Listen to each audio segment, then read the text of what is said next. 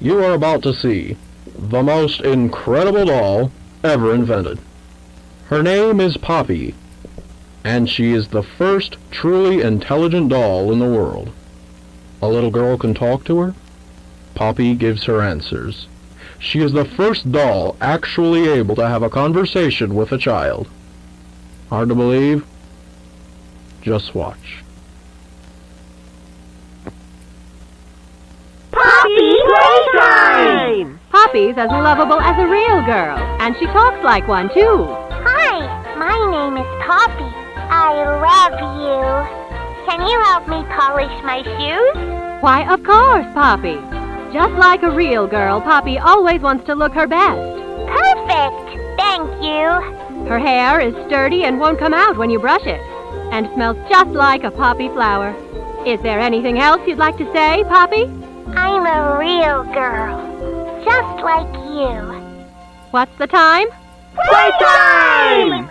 And if you've ever wanted to see how all of the nation's favorite toys were created, Playtime Co. is now offering factory tours at just $2.99 a person. An entire hour in the most magical toy factory on Earth. What are you waiting for? Come visit the factory. We can't...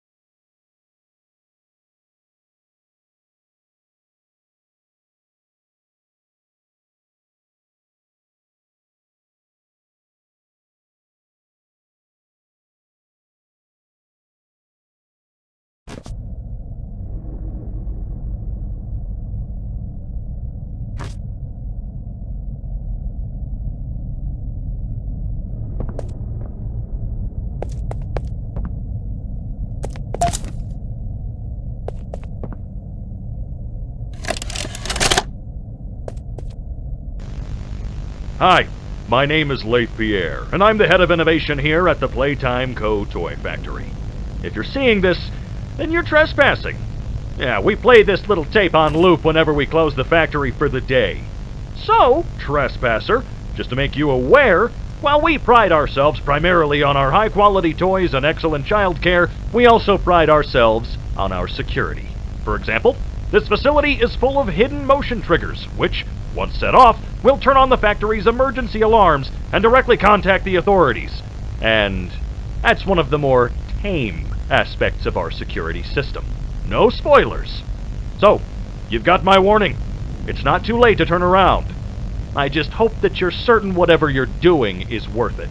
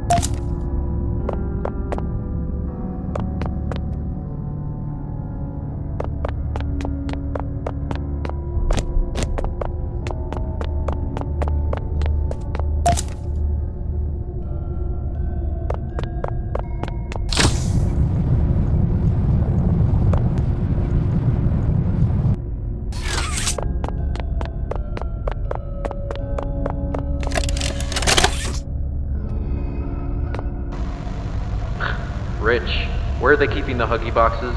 I don't know. I couldn't tell you. Remember when maintenance left it a sweep of this place? No. Exactly. Nobody in this stupid company knows what they're doing. Oh, I swear I haven't seen a single box in its place since they started flooding the storehouse with orphanage junk. Right. I get it. It's a nice program and all, on brand, but it's just hard to be happy about it when manufacturing's on our necks about it, because we can't find stupid Huggy boxes! Rich. You're right. You're right. It's for the orphans. I just wish there were less boxes. Anything less would be more habitable. Is that even a word? Habitable.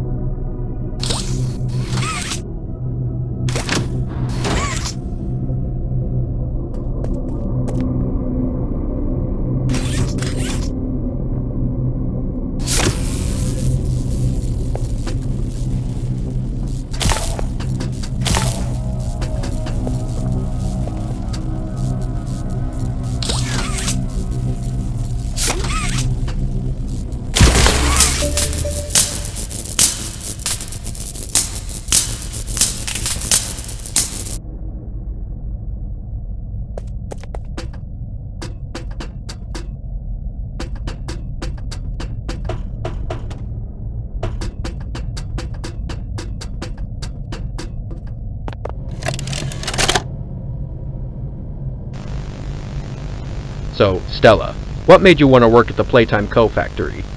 Playing with toys when I was young was so magical.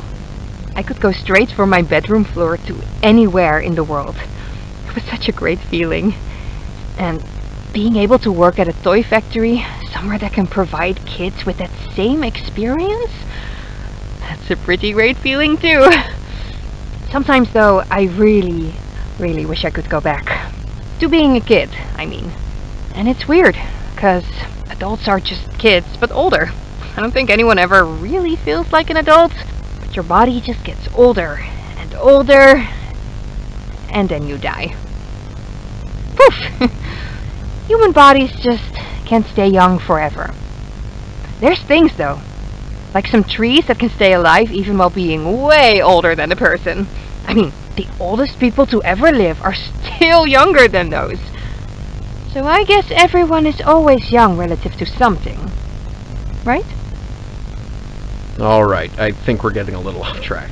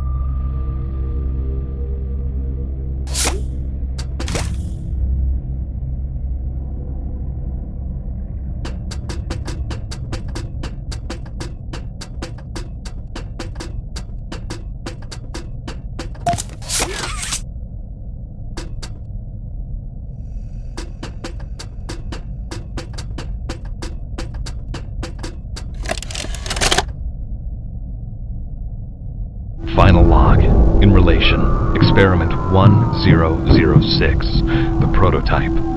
Coordination and cooperation is evidently within his skill set, as well as the skill set of all other experiments of his type. Though still missing, today's events are no doubt in relation to him. His absence was a flaw in the scientific process, which should have under no circumstances been left unaccounted for. That's why I'm making this log, so that the same mistake won't be made twice. Any future experiments will need to be contained and disposed of in a secure location. I'm not worried about myself. One breakthrough and I'll be back.